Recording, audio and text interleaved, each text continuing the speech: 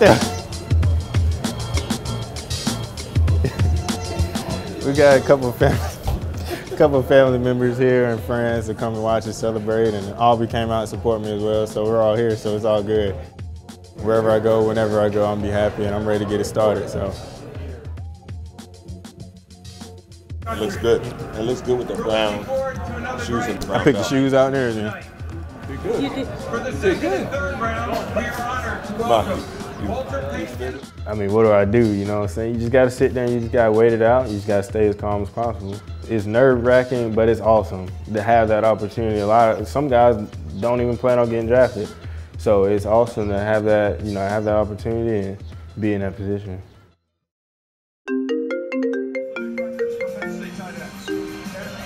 I'm doing good. How are you doing? I'm ready.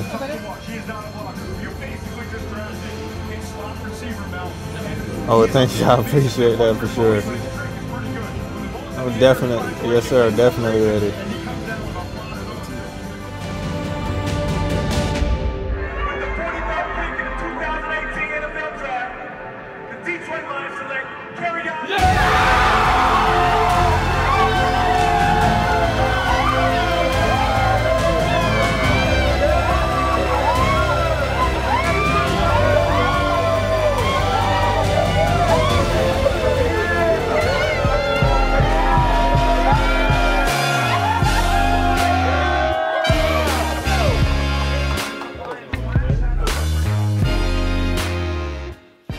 How does it feel? Unreal.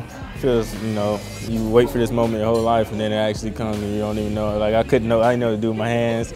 I just didn't know, so it just feels unreal. But I'm happy it happened. I'm definitely. And as soon as it happened, I couldn't ask for anything better. It was a Dearborn number named. I was like, look, he's like, well, we about to trade up and go to. Yeah, well, do that. Do all that. That's crazy. What do you know about Detroit? It's cold. I know it's cold, but they got indoor training facility, indoor field. And they're trying to get the running game back on track, and I'm happy to be a part of that for sure. Got a franchise quarterback, so it's a good situation. In the second round, we traded up for Kerryon Johnson, running back from Auburn. Felt really good about that pick. He's a guy that we kind of targeted at the start of the day. Felt fortunate to move up those number of spots.